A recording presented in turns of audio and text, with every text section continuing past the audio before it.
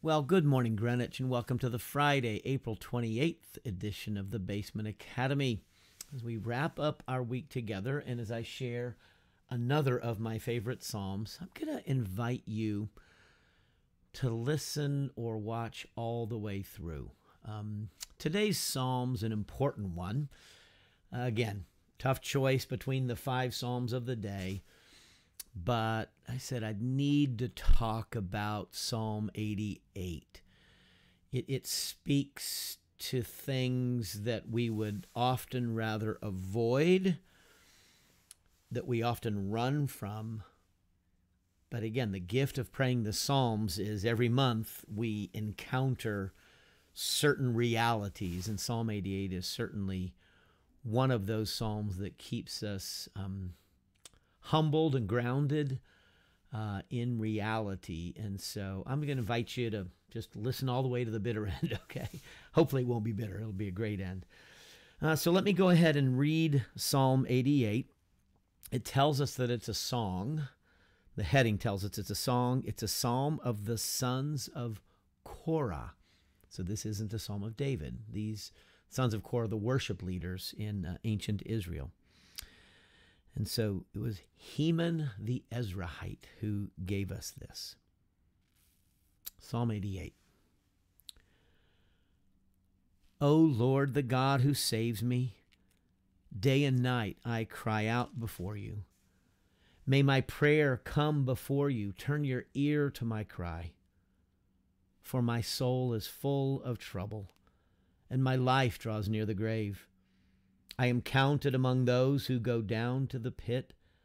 I am like a man without strength. I am set apart with the dead, like the slain who lie in the grave, whom you remember no more, who were cut off from your care. You have put me in the lowest pit, in the darkest depths. Your wrath lies heavily upon me. You have overwhelmed me with all your waves. You have taken from me my closest friends and have made me repulsive to them. I am confined and cannot escape. My eyes are dim with grief. I call to you, O Lord, every day. I spread out my hands to you. Do you show your wonders to the dead? Do those who are dead rise up and praise you? Is your love declared in the grave, your faithfulness in destruction? Are your wonders known in the place of darkness, or your righteous deeds in the land of oblivion? But I cry to you for help, O Lord. In the morning my prayer comes before you. Why, O Lord, do you reject me and hide your face from me? From my youth I have been afflicted and close to death. I have suffered your terrors and am in despair. Your wrath has swept over me. Your terrors have destroyed me. All day long they surround me like a flood. They have completely engulfed me. You have taken my companions and loved ones from me. The darkness is my closest friend. Wow. Wow. We need Psalm 88. Don't avoid it. In your praying the Psalms daily, when you get to 88, don't leapfrog. Read it, pray it, wrestle with it. It's a hard psalm, right? There's maybe a couple hints of a couple flecks of light that shine through, but it's dark, it's heavy. God's wrath sweeping over, taking companions and friends. And so Psalm 88, I think I made reference to this some months ago when I was going through the questions from the Academy, right? And a question came, is depression reflective of a lack of faith? And I'm pretty sure I made reference to Psalm 88. And it's this, Psalm 88 gives the answer, no. we would all love mountaintop, happy clappy kind of experiences in faith. I mean, that's the church often presents that kind of thing. Let's be joyful all the time. But guess what, friends? We are not joyful all the time. And so Psalm 88 is full of faith, but not the happy clappy mountaintop kind of faith. It's the scratching and clawing and persevering, I'm in the valley of the shadow of death kind of faith, because you are with me. And so let me just tease out a couple of the verses. There's really more, but these I think are verses that, as I pray it, I sometimes linger around some of these verses. Verse 3, my soul is full of trouble. My life draws near the grave. I'm counted among those who go down to the pit, and so on. My soul is full of trouble. Psalm 88 is prayed east of Eden. We are not in the garden, friends. Psalm 88 reminds us of the trouble that came at the tree. When Adam and Eve struck a bargain, hey, God, you've placed us here, you've given us freedom, and I know you've told us not to eat that tree, but it looks really good, and we heard about it. We heard it can make us wise, and so we're going to go for it. And God said, if you eat that tree, you're going to die. Now they didn't die physically, right? We know they didn't die physically that day, but their relationship with God, their relationship with each other, and their relationship with themselves. See, we don't see it quite that way. We just see the outward relationship with God. They're now hiding in the bushes, relationship between them, kind of pointing the finger, and they're naked and ashamed. But what we don't see is the soul that becomes full of trouble, the anguish, the regret, the shame, all the inner brokenness. And so suffering, misery, souls full of trouble. My soul is full of trouble. Any form of Christianity that does not speak to this, does not address the reality of human suffering at a depth level, not like, accept Jesus and everything will be happy. It just doesn't work that way. Yes, accept Jesus. Let him be your Lord and Savior. But our Lord comes to us as a suffering Messiah, as a suffering servant. He meets us because suffering is the human lot. It is the human condition. And so Psalm 88 keeps us grounded in a faith that is true, that is real. Life is hard. It's full of trouble. We spend a lot of our early years crying, right? We forget that as we age. We forget that a lot of our childhood years, we cry all the time. We cry because we're hungry. We cry because we need to be changed. Before we can even speak, we're crying, right? We're weeping. We cry when our brother or sister gets more than we do. Not fair. We cry when we get, made fun of on the playground. We cry when our first love breaks our heart and breaks up with us, when we don't get the job, when we get cut from the team, when grandparents die. So as we forget that we inhabit a valley of tears, a vale of tears, right? That life is hard. It's full of trouble. Now, thanks be to God where we live in America. There's a land of plenty and abundance and opportunity. And, we can mitigate many of our sorrows and troubles, but we can't eliminate them. And so our physical bodies bring to us trouble and pain. We have mental anxiety and anguish. We struggle with thoughts, regrets, anxiety, confusion. Relationships don't always work out, not just romantically, but in family context. Marriages struggle, parent-child relationships, sibling relationships, extended family, even in the church family. Church families go through conflict. relationships are hard, and so often people are everyone's walking through some relational challenge and trouble. And then there's always the specter of death, right? So we've got that to look forward to. The grave looms before each of us. And so we experience that, when we lose loved ones, but then we have our own appointment with the grave. And we, again, Don, could you quit talking about this stuff? No. Psalm 88 keeps us grounded. My soul is full of trouble, and my life draws near the grave. And so God bless Heman the Ezrahite. He lifts us up. And so this is one of my favorite Psalms, but you're kind of wondering about me at this point, right? How could this be favorite?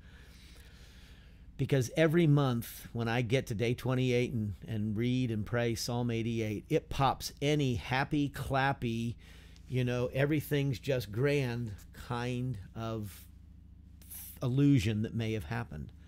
Now, I do not mean to say we can't be joyful, that we can't be excited. Of course we experience these things. Thanks be to God. But Psalm 88 brings me back. Now, it's not that I'm always in this kind of emotional state, but as pastor, I work with folks. I mean, this is one of the realities of my calling, right? Anyone who's, kind of therapist, counselor, teachers see this. Medical professionals often will run into this. When you see people in their worst and their hardest times, you see people. And so Psalm 88 often pray on behalf of others whom I know are struggling. And so it becomes a basis for my own intercession. You have taken from me my closest friends.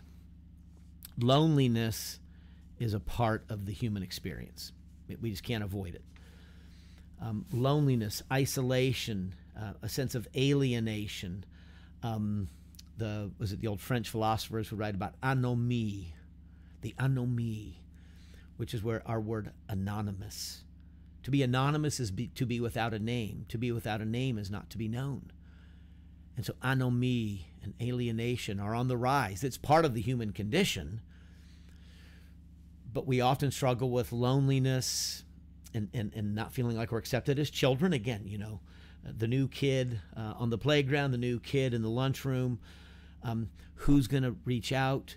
Increasingly, we see these things. Mental health among children is suffering.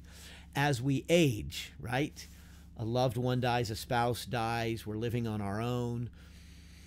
And just as we age, there's a lot of time spent by ourselves. Now, in between, we've got lots of associations and friendships, but the reality is, increasingly we find people, I'm alone in a room full of friends. There's a loneliness even when I'm surrounded by people. And so Psalm 88 gives voice to this. You have taken from me my closest friends. COVID has certainly accelerated this mental health crisis. The social media, because it presents, everybody puts their best self forward, and look at how popular they are and how wonderful their life is. My life stinks. It's all a lie. It's all an illusion, right? And so there's some recent studies that have come out, particularly among young adolescent women, suffer most with mental health struggles as a result of social media and some other dynamics. And so the reality is a lot of us, as we age, we lose friends, right? Not just to death, but we move about. And so folks we've known in high school or college, we might not know them anymore. And men in particular don't have many friendships. This is well documented. The lonely American male, I think, was an important study some years ago. What I find interesting in this verse, you have taken from me my closest friends. Is the psalmist blaming God? Is Heman the Ezrahite blaming God? You've taken from me my closest friends. Is it that tone of voice? We don't know. What I would say, Psalm 88 is really important because it teaches us we can pray our deepest, darkest emotions. We can shake our fist at God. He can handle it. God's God's big enough to handle it. In fact, there are other Psalms, pour out your complaint to me. God would have us pour out our complaint. God, you've taken my closest friends from me. Why? God can handle that. We need to give voice to it. We feel it. We need to give voice to it. In the morning, my prayer comes before you. In the morning, my prayer comes before you. Why I think this is such an important psalm and why it's one of my favorites, it teaches us to pray our suffering, pray our loneliness, pray our anger, pray our sadness, pray our despair, pray our heartbreak, pray our frustration. And Psalm 88, catches so much of this. It just gathers so many emotions, the darker palette of emotions. Again, there's not a lot of happy in this one, right? And so if we imagine ourselves as an artist, we've got the reds and the yellows and the blues, our primaries. And then you have black and white, right? And then you mix those and you get shades of color of gray. And so we know from art, it's the shadows that give depth and contour. It's the shadows that give meaning, right? And so it's the darker emotions of our lives that we struggle with knowing how to express. And so most of us live this kind of double life. We pretend to everybody that things are going well, but in reality, we know better. And God knows better, right? And so Psalm 88 is one of those psalms that there's no mask, right? There's no mask as we're going out to work, to the store, to church, right? Church is a notorious place where we wear our masks, Everybody's happy in church on Sunday morning because if you're not happy, you don't go to church, right? And so Psalm 88 unmasks the prayers, right? It's just out there. It's raw. In the morning, my prayer comes before you. And so that's why I say depression is not a revealing of a lack of faith at all. In fact, so Heman the Ezrite is probably clinically depressed. We didn't have that designation back then, right? But he would meet the criteria, my guess is, for a clinical depression. And what was his medicine? What was the therapy? What was the treatment? He prayed.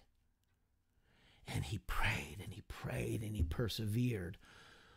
Ugh. And so this is why we need Psalm 88, again, for our own seasons of depression. How does the old song, Sweet Hour Prayer? In seasons of distress and grief, my soul has often found relief. There's something about praying. We give voice to it. This is what therapy is, talk therapy. We're giving voice to a reality. We're living behind the mask. We don't feel like anybody knows how we are. We find somebody we can speak to. Friends, you can talk to God every day. And so in the morning, my prayer comes before you.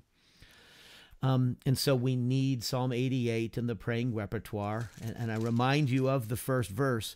O Lord, the God who saves me. Day and night I cry out before you. And so here's, God, you save me. God was keeping him alive, right? God will keep us alive. God will sustain us in the midst of our valleys.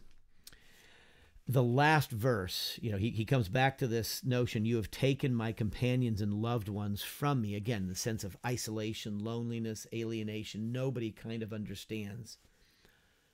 The darkness is my closest friend. That's how the psalm ends. Oh, oh. I've got one friend in this world right now, and it's darkness. Because I can't stand it when sunrise comes, when we're depressed, when we're discouraged, when our souls are full of trouble.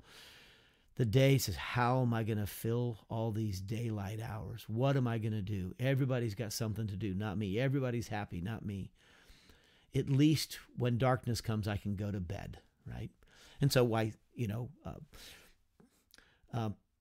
persistent sleep, sleep, increased sleep is often one of the indicators of a clinical depression. And so the psalmist lands in this place. The darkness is my clothes. I've got one friend in life, and it's the darkness. And I want to borrow from another psalm, and this is, again, why we pray all the psalms, because each of them is an individual friend, but together they're a collection of friends, and so they can talk to each other. Psalm 139 similarly has these themes of kind of some alienation, brokenness.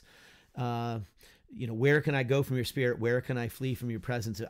I want to run away, but even if I run away, you're there. If I fly on the wings of the dawn, there you are.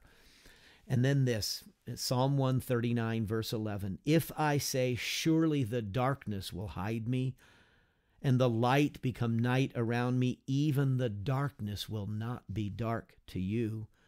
The night will shine like the day, for darkness is as light to you. And sometimes that's what we want. When we're depressed, when we're discouraged, we just want the darkness to hide us. I don't have to see anybody. I don't want to go out. And so Psalm 139, sitting alongside Psalm 88, even the darkness is not dark to God. God sees us in the dark. He cares for us. He shepherds us. He's with us.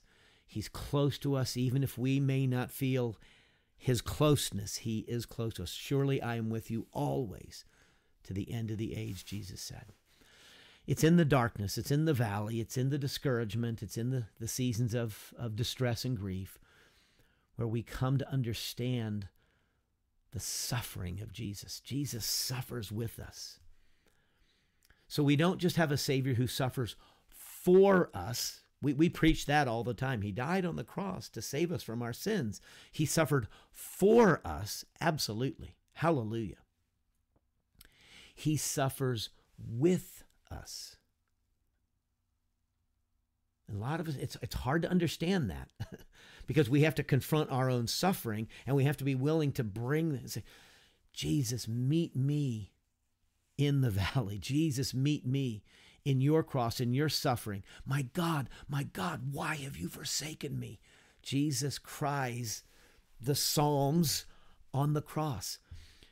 He senses the Father turning his face away, that sense of alienation from God. He's known nothing but fellowship and closeness.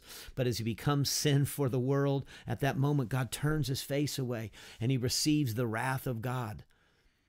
And so he experiences this darkness. He experiences this isolation. He experiences this loneliness, this sense of being forsaken. That's where we meet Jesus, in our seasons of distress and grief. And so Psalm 88 pulled together with Psalm 139, pulled together with Calvary, with the cross, is where we find hope. So, I've gone on long. Hopefully you heeded my bidding at the beginning to listen and watch all the way through. We need to talk about this. If you are struggling, if you are sensing depression, don't hide away. Call me, contact your physician. Let's get you connected to others, and let's talk more about how to pray the emotional distress. I don't think this is easy. It's not easy, but Psalm 88 keeps us grounded. And you may not be feeling that way now.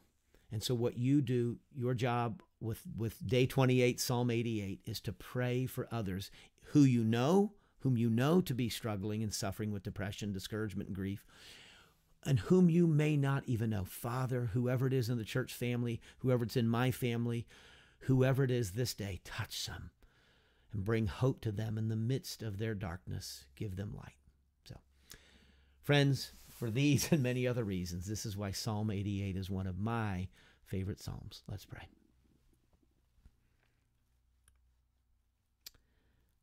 I'm on the verge of tears. Lord, thank you for this psalm. And for even the Ezrahite and his willingness to put it on paper, he didn't have to do that. But by the power of your Spirit, you moved his pen, and this psalm has been recorded, and how this psalm has given voice to so many who have suffered and struggle with depression. So, Lord, help us. Help us in our seasons of distress and grief, in our depression, in our valleys. When it feels like the darkness is the only friend we have, Lord, we thank you that the darkness is not dark to you. It shall shine like the day. And so, Jesus, come close in your suffering and your wounds and your pain and your anguish. Draw close to any who are listening and watching even now. And those in our families, in our circle of friends and acquaintances that we know are struggling. Lord, draw near to them this day and give hope. And use us with our prayers and our calls and our visits and cards and encouragement to give hope to those who struggle. Lord, hear our prayer as we make it in the name of the suffering and risen Christ, who taught us to pray together, saying, Our Father, who art in heaven, hallowed be thy name. Thy kingdom come and thy will be done on earth as it is in heaven. Give us this day our daily bread, and forgive us our debts as we forgive our debtors. And lead us not into temptation, but deliver us from evil. For thine is the kingdom and the power and the glory forever. Amen. May God draw close to you this day and every day and on your darkest day. May God draw close through Jesus Christ. Amen.